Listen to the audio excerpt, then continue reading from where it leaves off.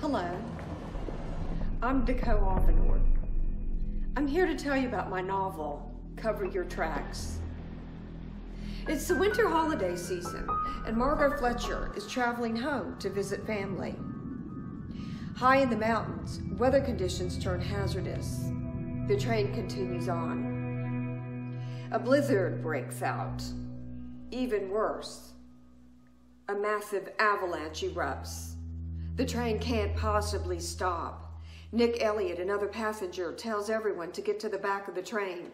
Only Margo listens, and only the two survive the horrific crash. But can they survive the wilderness and each other? Join me. Find out what happens. See you there.